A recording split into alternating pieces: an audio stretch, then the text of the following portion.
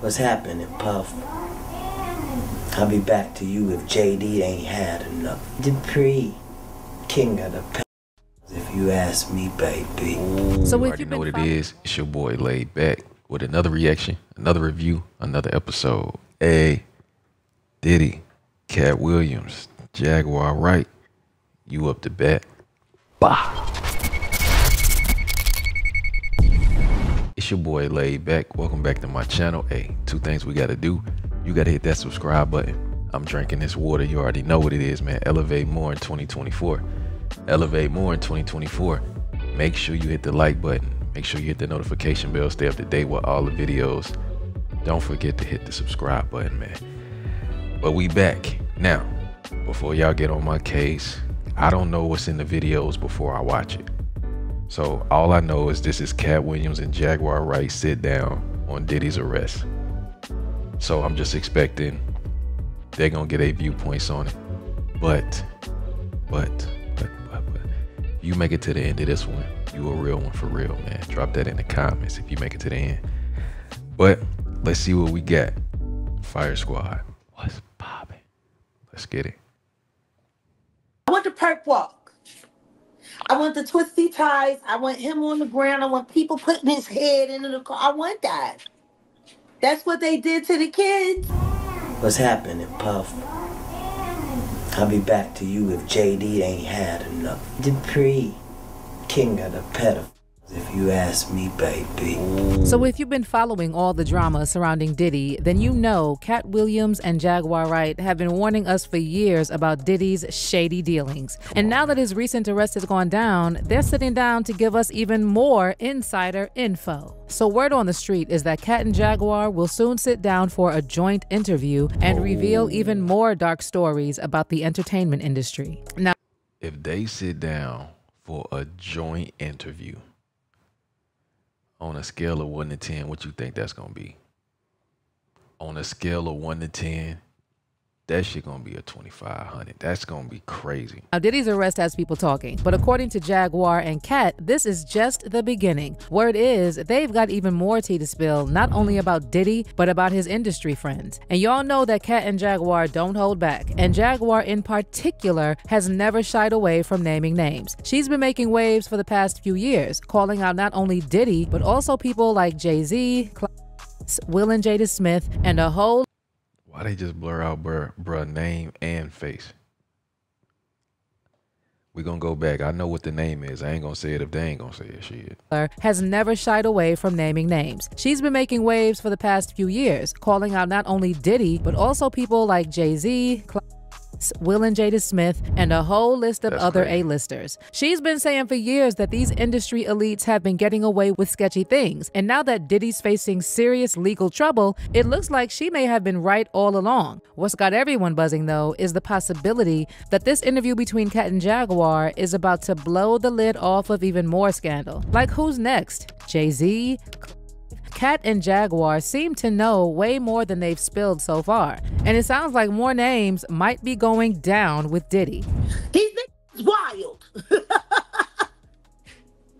They procure to do damage and wild shit. Like, it was something like that I said. Why don't nobody ever want to believe me? All right, let's talk first about Katt Williams, because this man has been warning us for years about those alleged Hollywood rituals involving young victims and some high-profile monsters in the entertainment industry. Now, we all remember when Katt caused a whole storm on Shannon Sharpe's Club Shay. I'm gonna be covering this stuff, man. So just lock in. Some of the stuff we go do your own research is what I gotta say. But I'm here learning just like y'all learning. So let's just go. Back in January, right? He spilled about how Diddy tried to take him shopping, which is basically Hollywood code for some shady offers, and Katt made it clear he had to turn down multiple deals because they came with some serious strings attached. But trust me, it gets even darker than that. Offering grown folks some sketchy deals is one thing. And sure, people turned Diddy's little shopping trip story into a running joke about certain industry men, allegedly doing what they needed to do to achieve some success. But let's be real, when these offers start targeting the young and vulnerable, it's no longer a laughing matter. And that's exactly where Katt drew the line. He talked all about it during his interview with Joe Rogan. But for whatever reason, that interview didn't blow up the same way his Club Shay Shay one did. In his chat with Rogan, Katt touched on a lot of things. But one part that had fans really backing him up was when he started talking about those rumored demon worshipping rituals in Hollywood. Yep, Katt went there, y'all. And he wasn't just throwing out wild accusations. He was connecting the dots between some very shady behavior in the industry.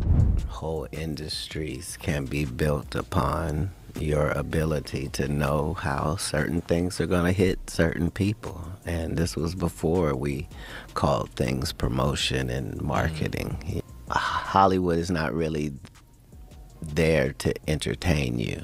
Like, that's great that that happens. But propaganda is something that is important to all civilization. Everybody's like, oh, he keeps talking about people wearing dresses. No, it's not. That is a weird thing. It's not like that. Look at it from a different way. Look at it. Show me one person that ever wore a dress in Hollywood unsuccessfully. Wow. That's how you understand what a ritual is. So 20 years ago, I knew that transgenders was going to be a thing. It wasn't because I was a prophet. It's just I had gotten so much information that I understood that things are secular. So I understood that the earliest I had seen that word transgender was Baphomet, the transgender. And so I knew that in the ritual of Baphomet, the transgender, to show allegiance to him, you had to kiss his ass ring. Really? And it said both of those things. So I knew that both of those things would become popular in the future. So while a lot of folks laughed off Katt's claims, there are plenty of people out here who believe he's actually onto something when it comes to those Hollywood rituals. Things get even darker when you consider that months before Cassie's lawsuit even dropped, celebrity medium Sloan Bella went viral on YouTube with a video where she claimed that some of these powerful industry men were allegedly harvesting energy through dark rituals involving young people. Sloan even said that Diddy's ex Kim Porter had supposedly seen some of these disturbing rituals firsthand at his infamous parties. And Kim was reportedly about to put it all out there in a tell-all book before, well, we know what happened. About what she witnessed, and they are dumbing it down to the fact that they think that P. Diddy is on some kind of spree for removing people who speak about this because he's gay. That is not the issue. That's not what we're talking about. There are gay people, but what we're talking about here is ritualistic sexual deviancy used to harness energy of a human being. Ritualized, thought out, planned specifically to rip the person down and hide behind their energy. But what if we're talking about a religion that hides behind the energy of the most innocent on this planet, who are lit up energetically because it hasn't been broken? Sloan Bella even brought Justin Bieber into the mix, hinting that he might have been a victim of these alleged Hollywood rituals too. According to Sloan, this could be why Justin's been looking so broken lately and that he's seemingly lost interest in making music. Over here, we know Bieber was famous as a teenager and all of that. How do you think he got that way? Because they harnessed his energy and presented him while him, the self, is broken. He is broken and a shell of himself because he has lost his sense of self. They stole that. That is what they wear. But just when we thought things couldn't get any wilder, an old clip of Diddy's guest appearance on Nickelodeon's All That has resurfaced on social media. And let me tell you, it's seriously bizarre. The scene has Diddy with some young stars, and it's raising more than a few eyebrows. And get this, Dan Schneider, who already has a very shady reputation, allegedly personally invited Diddy to be on that episode. It's like all the puzzle pieces are finally coming together, and 2024 2024 is shaping up to be the year of major exposure, just like Katt Williams said it would. Now, that episode of All That with Diddy originally aired in 2002 and features young actors Jack DeSena and Brian Hearn trying to wake up their friend, played by Shane Lyon. So first, they tried dumping sour milk on him, and when that doesn't work, they turn to Diddy for advice. And let me just say, Diddy's suggestion for what to do next, you're gonna want to see this one. And he's still sound asleep. What are we gonna do? I don't know. You know, in situations like this, I always ask myself, what would P. Diddy do? Oh, what would P. Diddy do? No, I don't know. Hey, let's ask him. Oh, okay. P. Diddy? What's up? What's up? We can't wake up Shane. You try symbols? Yep. What about sour milk? Didn't work. Tell you what. Take this toy helicopter. Put it down his pants. All right, we'll do it. We'll do. What? Come on, put it in. What a toy helicopter. Nothing. Why would you do that? Didn't work. He's still asleep.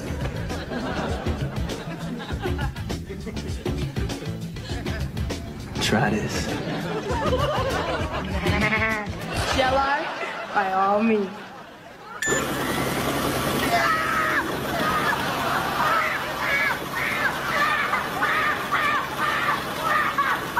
Why would that be funny?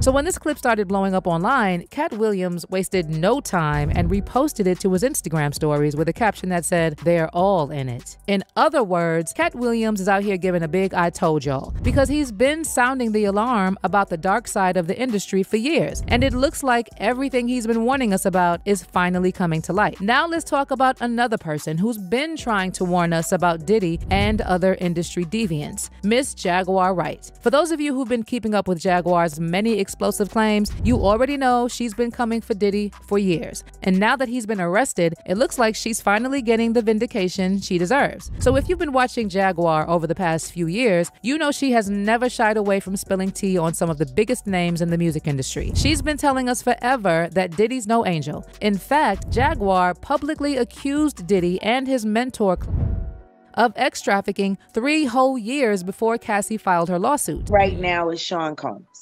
Okay. Tell us why. Tell us why. Because he's a sex trafficker. And he's using music and entertainment to sex traffic. Now, is this just boys, girls, adults, kids? I mean, from what I've heard from sources that I would consider reliable, it really doesn't matter. Wow. I don't think sexuality is something that has anything to do with gender at this point for Sean. I honestly think he's just an extreme narcissist who loves power. He loves the ability to manipulate and control people. Why? Most likely because he was victimized by his mentor, who loved to control people. And his mentor was Andre Harrell. Tell us how who was mentored by. What I do know that name is that Andre got passed over. Like, how do you go from being the president of Uptown and losing your entire company to your intern? Like, Puff started out as an intern. Jaguar has consistently claimed that Diddy's been involved in some seriously shady things. But she didn't just come for Diddy. In fact, one of her main targets has always been Jay-Z. And Jaguar has repeatedly claimed that Jay might even be worse than Diddy. Sean Carter is worse. Whoa. After the stuff we seen in the indictment, if you haven't watched my my video on that, we go over the full indictment in detail. It's on my channel. If Jay-Z is worse than Diddy, this is gonna be crazy. Always been Jay-Z. And Jaguar has repeatedly claimed that Jay might even be worse than Diddy. Sean Carter is worse.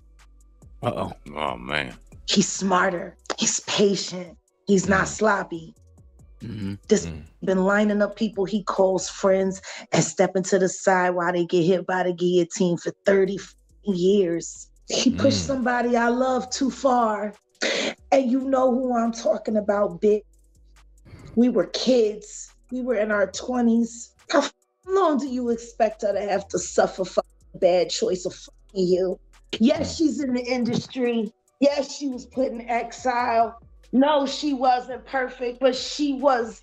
Everything still is. So given that Jaguar has already been proven right about Diddy, we can't really dismiss her claims about Jay-Z so quickly. Who's to say she won't be proven right about him too? Just because there hasn't been a public scandal yet doesn't mean there won't be. After all, a few years ago, no one would have believed we'd see Diddy behind bars. Jaguar's been painted as this wild conspiracy theorist, but if you look at what's happening right now, she's sitting back with receipts while people are being exposed. It's like we're living in her prophecy, and she might just be ahead of the curve on more than we think. As for Jaguar's reaction to Diddy's arrest, she actually got pretty emotional about it in a recent appearance on Real Life Production. And who can blame her? People have tried to paint her as crazy and have accused her of being jealous and bitter for so long. So it must feel good to her to have finally been vindicated. Jaguar sat on the couch and said he put the boots to that girl, and y'all said she was a liar, and then we seen it, and then y'all just said, I want my perp walk. That's all I want. The only thing that's going to make any of this hoopla worth it is if he does a perp walk, if he gets put into a car, if he is treated like the criminal that he is on camera. See, they got all of these images leading up to the secret arrest of him having a good time and doing all of that. But when is he going to start having a bad time? So, for the victims, I've never had a good time when I go to lock up. It's always annoying. You know, every time I've been arrested for something that I didn't do, and yet nobody said, but did he get arrested finally and get the book ready to be thrown at his very, very, very dancing feet? They're going to be his feet with that law book. That's how many crimes he's done, and everyone's so surprised. You know how weird that is for me? That is. Y'all watch me get arrested there just for bringing Gene Deal to Dallas. I think they wanted to really silence some things that you had to say. And I know what they're afraid to tell the truth about, and they know I'm not afraid to tell it. That's the problem. They're never going to admit that the reason why Sean Carter has been able to do all that he's done is because they gave him permission to do it.